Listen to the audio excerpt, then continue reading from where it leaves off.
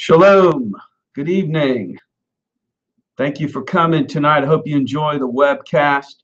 I do want to let you know that there are some massive thunderstorms in the area. This happens a lot here in Florida in the summertime. So if you hear any loud thunder crashes, that is not the voice of the Lord, as it was at Sinai, but I just want to make sure that you know, in case we might have some internet connection issues or anything. I hope not.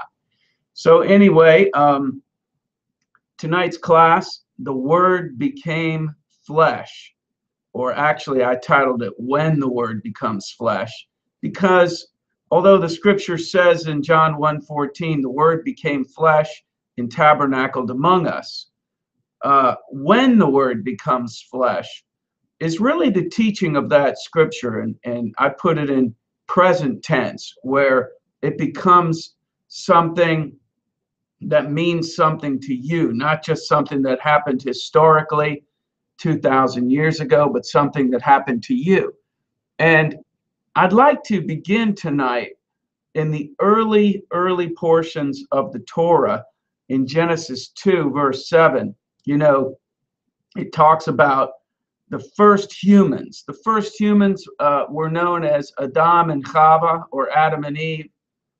And they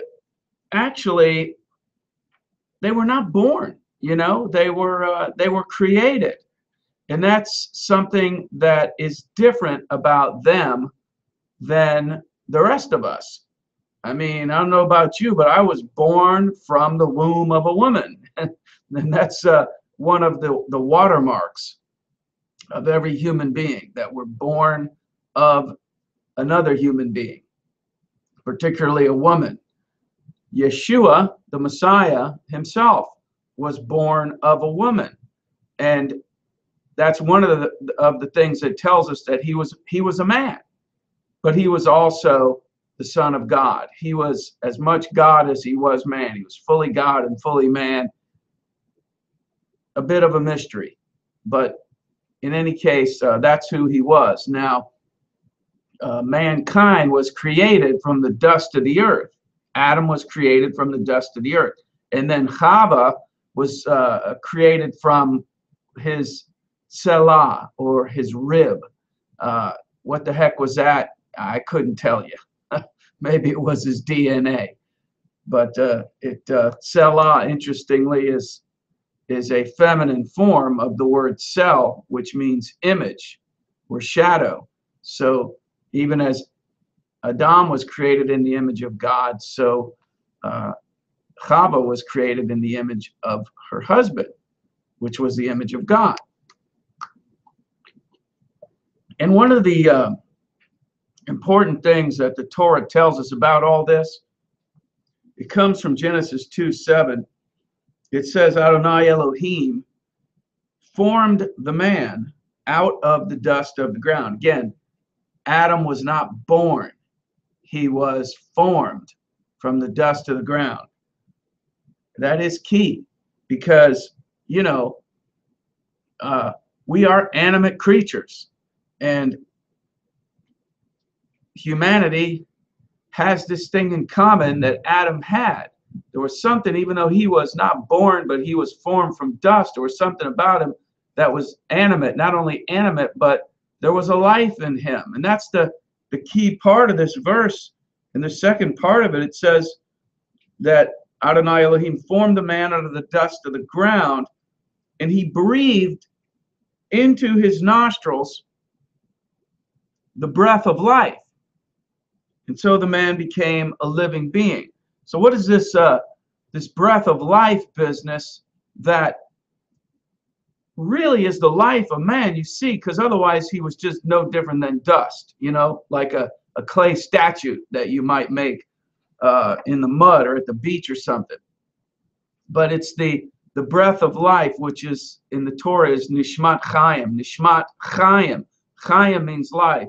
Nishmat, which is from the root neshama, is often the neshama is talked about a lot in the it's mentioned in the scriptures. It's talked about a lot in in Hasidic circles, if you're familiar with that music at all, you know, you hear a lot of references to it. It's neshama is usually translated as the soul. The nishmat chaim, the breath of life, the soul of life. This is the human soul, you see. This is what made humanity a life. And, you know, what is this thing? What is this nishmat chaim? What is it? Where does it come from? This is really the origin. This is really the image in which we're created. This is the immortality, the eternality, the image of God, and all of that, which is found in man. Now, I want you, if you would, if you could just, you know, think for a moment and just forget the physical body for a moment. I know that's kind of hard to do, especially every time you look in the mirror. But the thing is that, you know, we have a tendency to identify with the physical body. And so we look at one another and we see what we see, and we judge by appearances. But the point is that is not really who we are.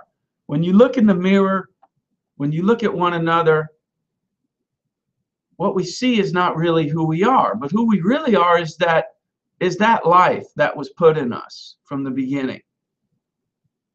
And that life was not created, you see. The reason that mankind was immortal, and I should add, the reason that we are immortal, because we are, even though we die, we all stand before God for judgment one way or another. There is an eternal soul, like it or not. Some folks would prefer that there wasn't one. But like it or not, there is one, and we are immortal beings. But there is a change that has happened since the Garden of Eden, in which there really was no experience of death. Now we, as humans, experience death, except there was one among us who experienced death but overcame death. Death had no power over him. He demonstrated that. This is how he proved who he was, by rising from the dead. And he taught us that if we would come to him and learn of him and sit at his feet and be in communion with him constantly, that we would become like unto him, that we would become children of God, like unto the Messiah. Messianic, that's what it means, you know, like the Messiah. That's supposedly what Christian means too, like the Christ. It's the same idea, just different language. And so that he would give unto us also eternal life. Eat my flesh, drink my blood, then you will have eternal life. This is the bread of life that came down from heaven. The man who eats of this bread shall live forever. This is what he taught us, okay? Now, modern religion has reduced that to this formula where you're supposed to make a decision. It's called decision theology. And that really is just, that is a good thing. I'm not knocking it, but that really is just the starting game. But it's the whole thing has been reduced to this formula of decision theology, where you're supposed to make a decision, and then based on that decision, you just get everything. And really doesn't matter what else you do, because you've done everything you're supposed to do, which is make a decision, make a profession, maybe a couple of sacraments, like you know, be immersed into the water and join up somewhere. And all of that stuff is good, but that was never the whole ball of wax. You see, that was never Messiah's teaching. And so it's in the modern, particularly in the Christian world, but in the modern religious mind in the West, you know, the idea is just to belong somewhere, join somewhere. And you're constantly told you're okay, because you've made a decision and you've joined up. And so, you know, somebody's getting bigger and somebody's getting more powerful, and based on these kinds of teachings, you see. But what the Lord Yeshua, the Messiah, taught is that we should be joined unto him. We should be molded unto him, connected to the vine, that we should be in constant contact, communion with him. That's the key to the whole relationship. That's the key to the restoration of this neshama that we have lost sight of as a race. This is what happened to us. Is as a race, we fell into ignorance and blindness concerning who we are and what we are.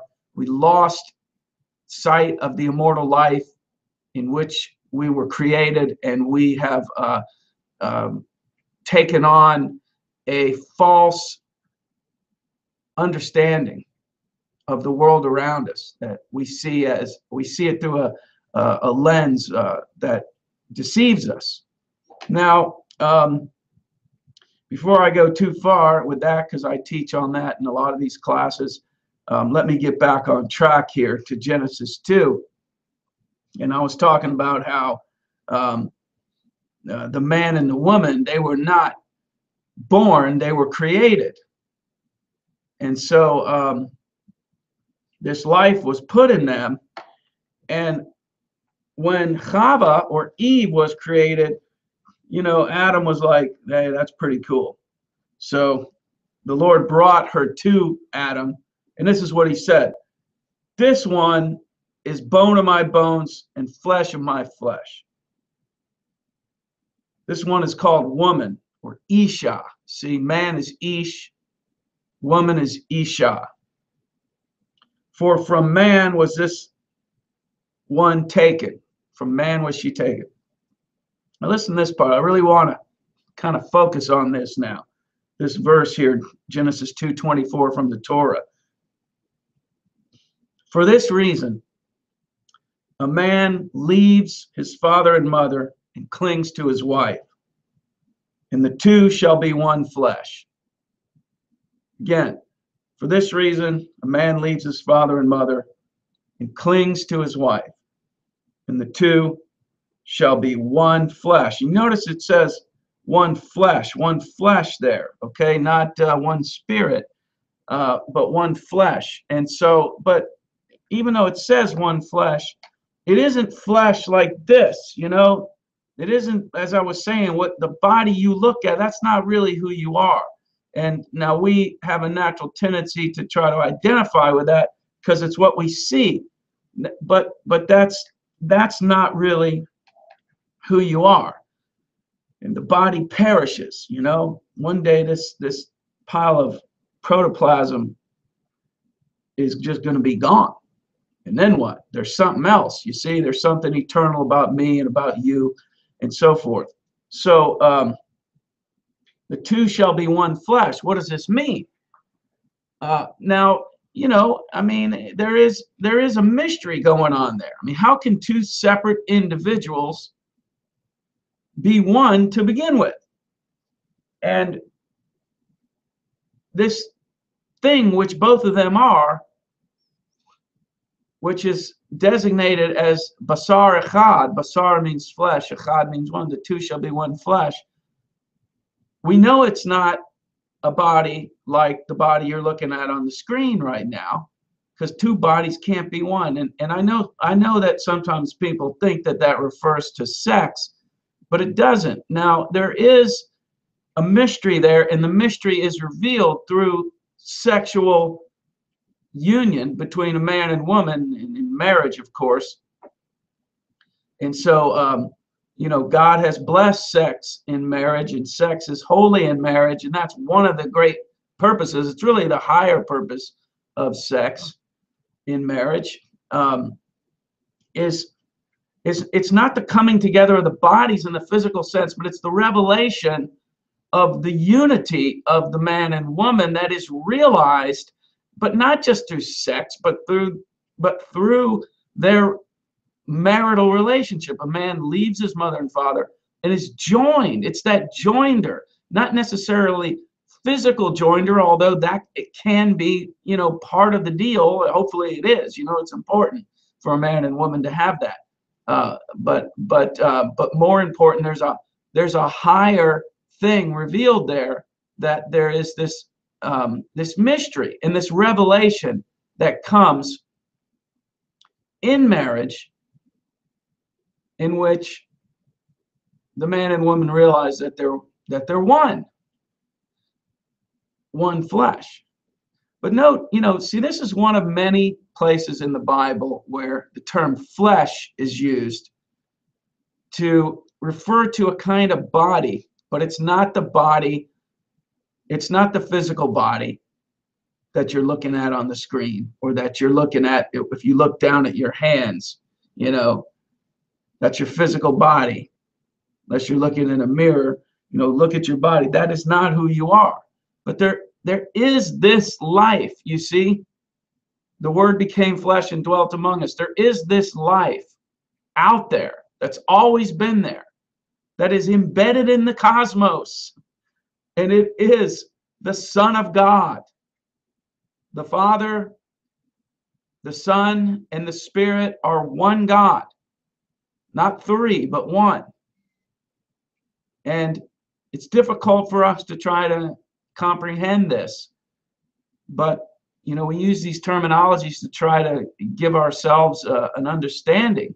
But you have God who is transcendent, who created the universe, but he's also immanent. He's embedded in the universe which he created. He's also omnipresent.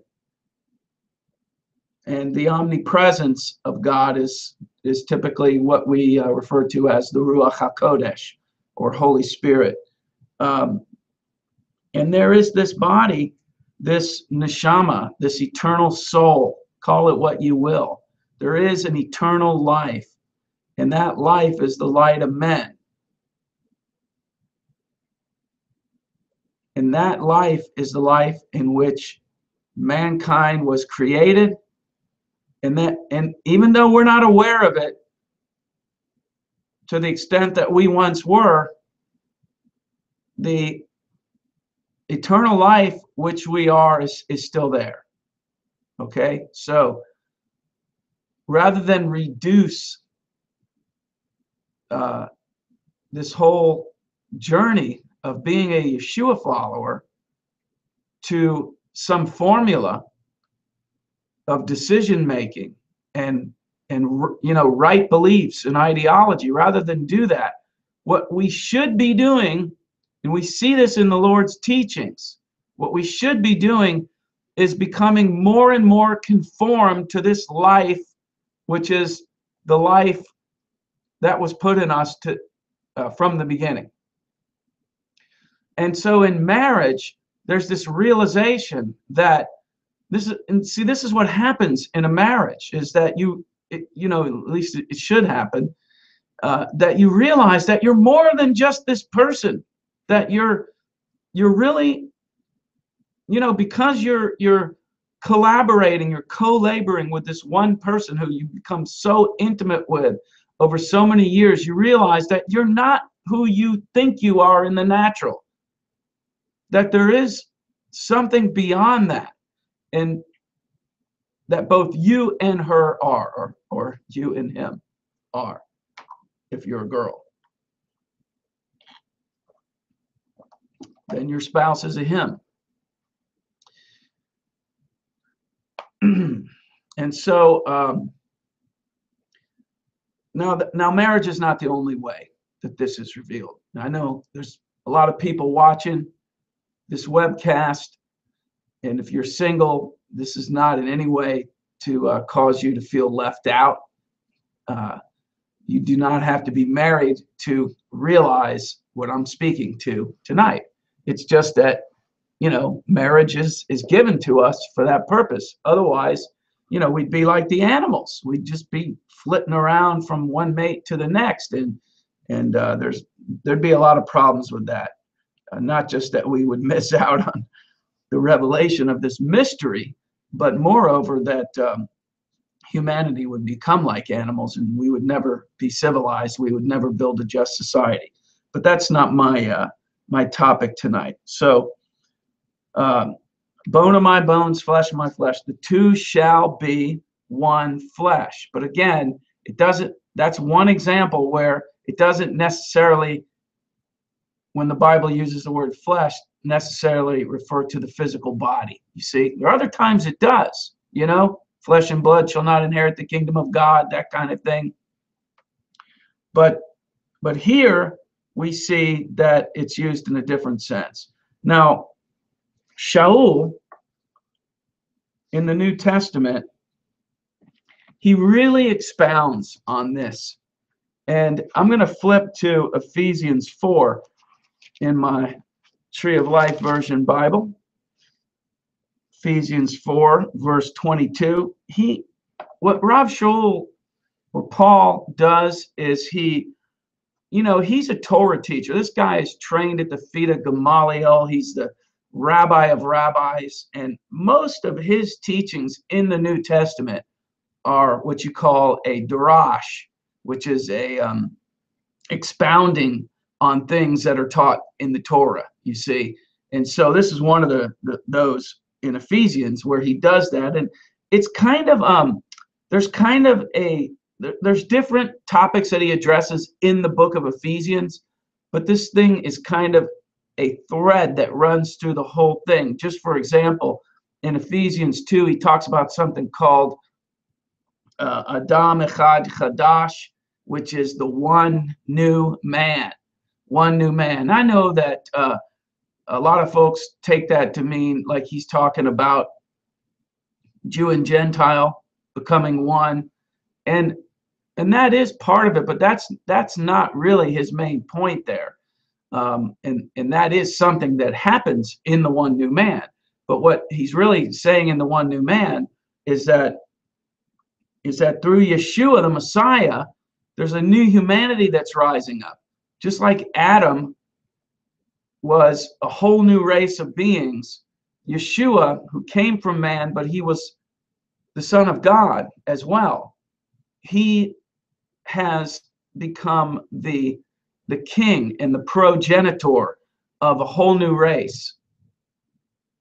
And is it a human race? Yes, but it's not Adam anymore. It's Yeshua. Some might say the second Adam, but it's a new Adam. You see, Adam Echad Chadash, Adam Echad Chadash, a new Adam, a new humanity. And so in this new man, you, as a member of this new man, become hopefully restored to God and conformed to the image of God, into the image of this life in which we were created, this immortal life, which is always there from the beginning, from before the beginning, and hasn't gone anywhere, is still there, you see. So, we were born, but that life is still in us. And so our focus in our spiritual lives should be to become more and more conformed to the life, the eternal life, in which image we're created, which is the reality of our being, the body, the flesh, not this kind of flesh, but the body. Let me elaborate a little further using the words of Shaul. He, in Ephesians 4, starts talking about this thing called the new self, okay? Now some of these translations say the new man, the old man and the new man. Either way, it's all good. Ephesians 4:22, he says, with respect to your former lifestyle, you are to lay aside the old self, corrupted by its deceitful desires, and be renewed in the spirit of your mind. What the heck is that? The spirit of your mind? Be renewed in the spirit of your mind. So there's some spirit that he calls the spirit of your mind that we're supposed to be renewed in. What does he talk about? He's talking about the Nishmat Chaim. He's talking about the eternal soul, which was, is, and is to come, in which each and every true Yeshua follower that's born, that's reborn, born again, part of the new humanity, is, at least in theory, supposed to be reconnected with, renewed with. Be renewed in the spirit of your mind. Get back, Jojo. If I may quote the Beatles, get back to where you once belonged. You know, I don't know that that's what they were singing about, but that just came to mind. So that's what we come from. We come from this very thing that he's talking about, you know? You see, because there's only one God. There's only one eternal life out there. There can't be billions and billions of gods. Anything in this universe that is eternal is part of God. And this is what it means when it says everything that was made through him, and there's nothing that was made except that which was made through him. Eternality, infinity, immortality, this kind of thing, it all comes from God. So as long as we stay connected to our Maker, our Redeemer, our King, our Father, as long as we stay connected, then we stay in the original calling of mankind, which is to be immortal beings, children of God. That's a better way of putting it. But we've lost that connection as a race. That's what's happened to us. And God so loved the world, he sent his only Son, that whosoever believes in him shall not perish, but have everlasting life. And yet, how are we to maintain communion with a figure that lived 2,000 years ago and is now up in heaven somewhere? How are we supposed to do that? Just by reading about him, talking about him? It's really not enough, you see? That's why he said before he left, I'm with you always, even to the end of the age. He wants us to know that he who he really is not going anywhere. Because the he who he really is was always here, even before him. That's why he said before Abraham was, I am. That's why he said in the book of Revelation, when he started talking to his disciple, Yochanan, I'm the Aleph and the Tav, or Alpha and Omega, if you prefer. I'm the beginning and the end, who was, is to come. He was, is, always will be. You know, if our only hope is in a figure that lived 2,000 years ago, even though he rose from the dead, and even though he ascended up into heaven, I don't know about you, but have you met him personally in a body like this? I haven't. Nobody has. And yet, I can still testify in complete truth that I have met him and that I meet him daily. I meet with him every day, most days, several times a day. That is the key to being a Messiah follower, is maintaining communion with him, meetings, regular meetings. But how do you meet with a figure that lived historically 2,000 years ago and isn't here now? That's the crux of the whole matter. And so the Word became flesh and dwelt among us, or tabernacled among us, is normally interpreted to mean a reference to Yeshua's birth, the messianic birth, the birth of the Messiah. And it's more than that. And if you follow his teachings and learn his teachings, he wanted us to understand it as more than that. You see, he was the fullness of that word. But every time you make contact with God, this living presence that abides in the midst of us, which is the very soul of our being. Every time you make contact, this is what it means. The Word became flesh, not this kind of flesh, but you made contact, okay? And when you make contact, I'm going to tell you what happens as a natural, inevitable result. It may take a day, a week, or a month, or I don't know how long, but it inevitably will happen that when you make contact with the Spirit of God, that fruit is born of it. Fruit is born of it, and I mean the kind that you see with your eyes and hold in your hands. Whether it's health, whether it's relationships, whether it's joy. A lot of people are suffering from depression. Whether it's finances, provision. The earth is the Lord and all the fullness thereof. It's all His. All that the Father has is mine, said Yeshua.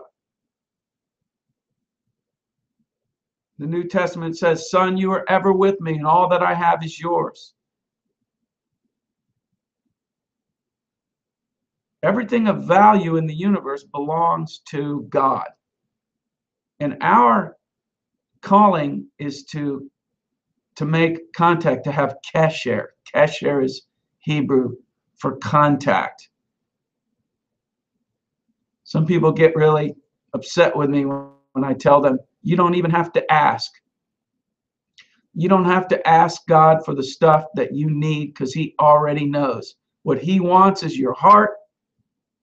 He's inviting you into the secret place, into an intimate relationship.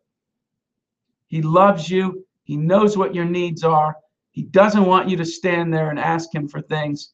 He wants you to just be satisfied to be with Him in spirit and in truth, because there is a body, and it's not a body like this, but it's the kind of body that was breathed into Adam when he was created.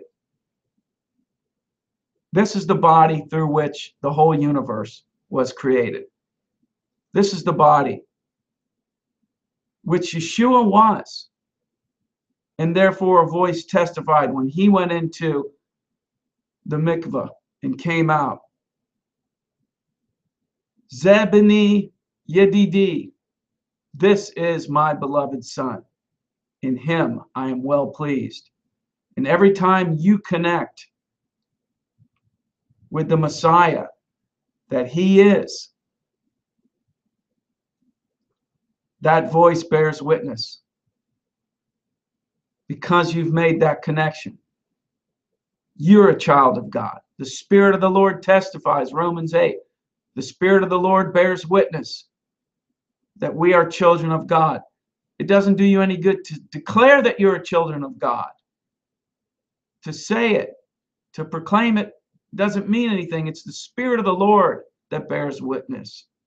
And that's just a question of degree. To what extent? In the case of Yeshua, He was the fullness of that. He was God as a man. But He's invited us into sonship and daughtership. And it's through this mystery that Paul speaks about, and that the New Testament speaks about in general. The Word becomes flesh. So Paul goes on here in Ephesians 5. First he's just talking about be renewed in the spirit of your mind and put on the new self. This is from Ephesians 4:24. Put on the new self, created to be like God in true righteousness and holiness. Okay? So there's a new self like God, and that's who we're supposed to be. Now, he also goes on here, and he says in Ephesians 5:28, in the same way, husbands ought to love their own wives as their own bodies. He who loves his wife loves himself. Now, see, now he's going back to that scripture from Genesis. A man shall leave his mother and father and be joined to his wife, and the two shall be one flesh. Love your wife as you love yourself. Now he gets more specific. Verse 29, Ephesians 5. No one ever hated his own flesh, but nourishes and cherishes it, just as Messiah does his community, because we are members of his body. You see, Messiah has a body, not the body with which Yeshua walked the earth. The body that was crucified and rose from the dead and now is up in heaven. That was a body that he had hands that looked like this. That was a body that looked like this. But he was infinitely more than that. That's why he said, I'm with you always. And it's in saying, because we are members of his body, we are members of that eternal life, that eternal presence. Not the whole thing, but members of it. And as members of the family tree of God, if we are, then we are children of God. And this is what it means to be messianic. For this reason, verse 31, now he quotes the Torah, a man shall leave his father and mother and be joined to his wife. The two shall become one flesh. This mystery is great, but I am talking about Messiah and his community. So just like a man and his wife are one flesh, and it's a mystery because how could two bodies be one flesh? You know, I know if I have a mosquito on my arm and I smack it, my wife doesn't feel it. You know, if my leg itches and I scratch it, my wife doesn't feel me scratching my leg. If her nose is a little stuffy and I blow my nose, it doesn't do anything to her.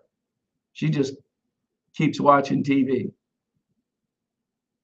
And yet, even though we're separate physical bodies, we are one body through this mystery that Paul's talking about here. And the analogy that he's making is that the mystery is great, but I'm talking about the Messiah and his community. The Messiah, the messianic body, is the body into which his whole community belongs. There is a body, an eternal life, a new self. That's what it means to be born again, is to be part of that.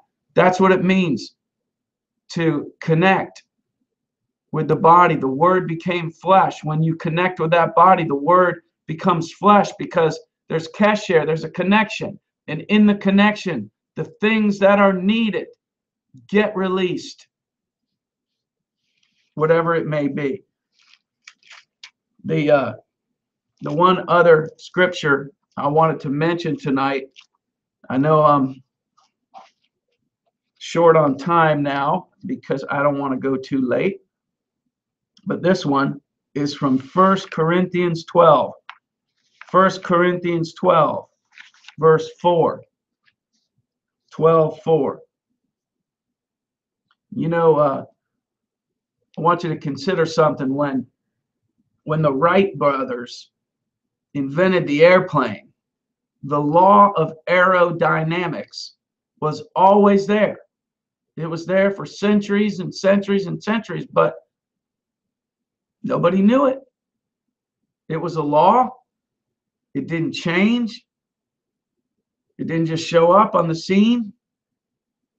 But these guys came along and realized it. And that's where the connection was made. They understood the law of aerodynamics. Now, I'm drawing a comparison. I'm making an analogy here. And once they made that connection with that law, the airplane, which was the physical manifestation of what they discovered, was a natural byproduct. It was inevitable. It was sure to happen. And see, this is exactly how it is when the Word becomes flesh. When we connect with the Almighty God, when we connect with Him, when we connect with this eternal presence, what happens is the natural result. It may not happen instantly, but it will happen, that the fruit is born. It's just like the invisible vine that runs through a tree, and this is the image that Yeshua gave in his teaching in John 15, where he said, "I'm the true vine. My Father is the husbandman." He taught us he's the vine, you're the branches. Abide in him, then you'll bear fruit.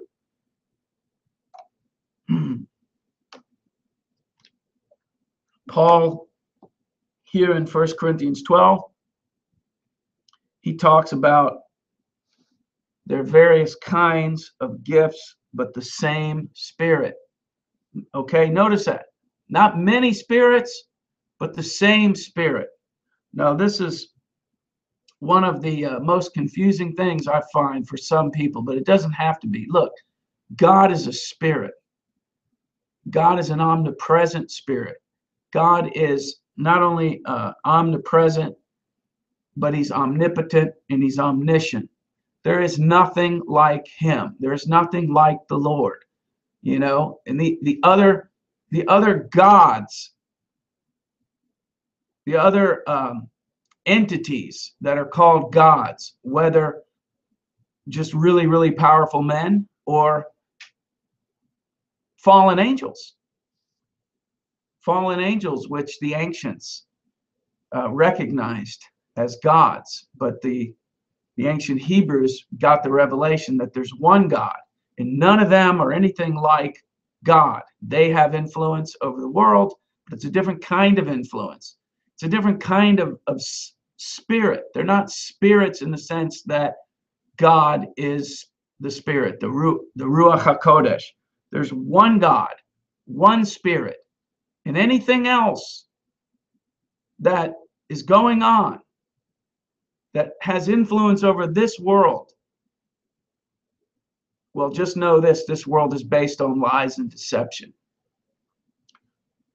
But there's one Spirit that is based entirely on truth. There's no deception going on. Not there. There are various kinds of service, but the same Lord. See, we're all different. But there's one God, one Lord, one life. And that in him was the life, and the life was the light of men. There's one life, one Lord, one Spirit. We are all diverse as human beings, diverse and individualized according to God's will, God's grace.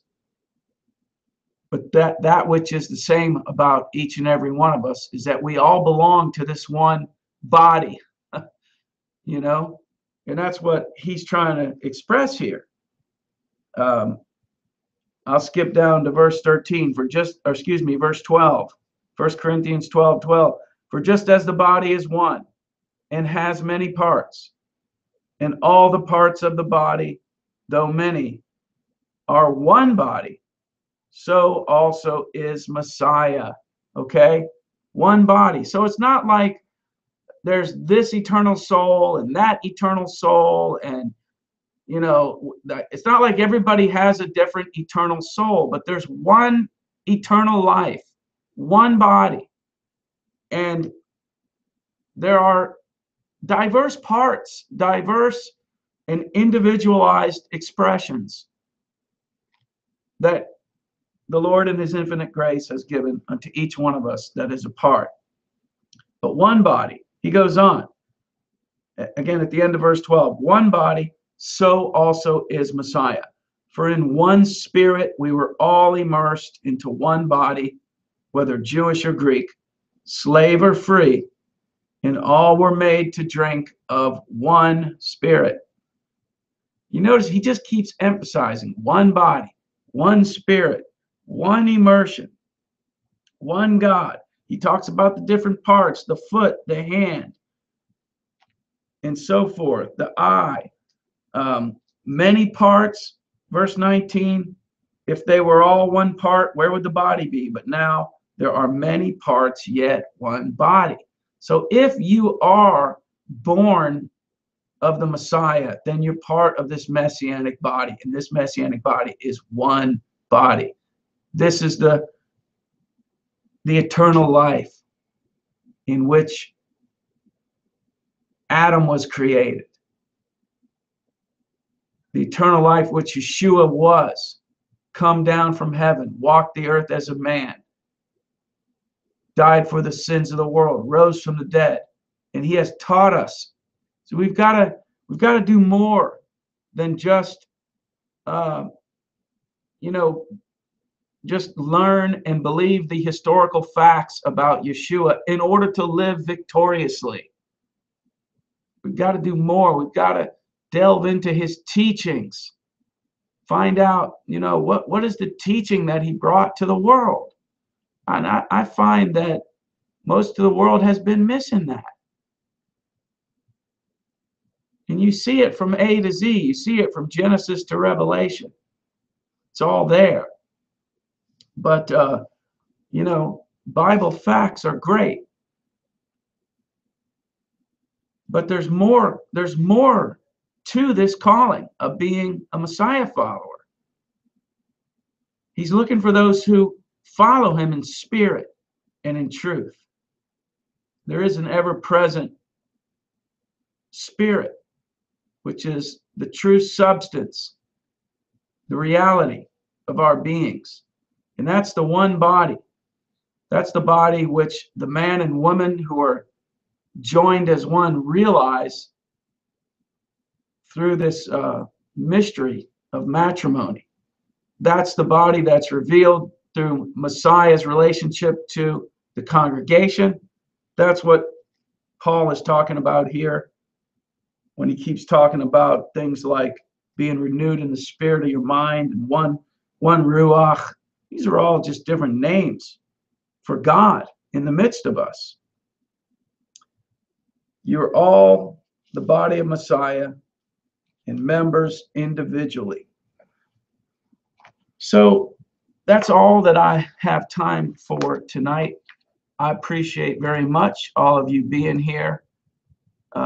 This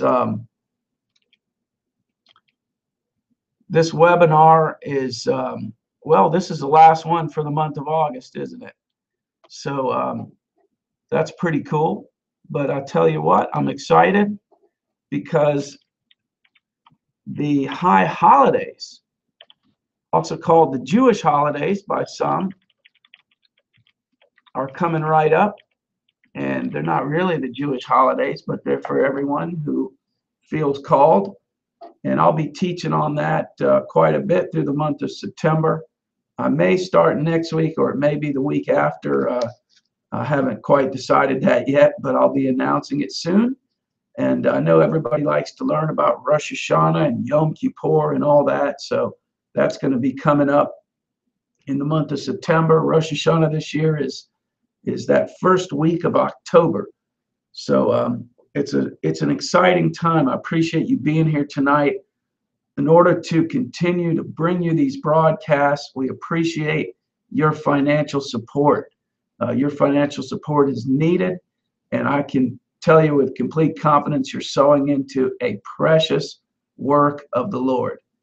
When you bless Israel, you're blessed, and this is one of the things God is doing in Messianic Judaism. This is a part of the revival of Israel. It's the very heart of it, and I encourage you, we need your help, so I encourage you to consider a donation. You can do that through PayPal at templenj.org. That's templenj.org. Thank you for coming tonight. Shalom. God bless you. Lila Tov.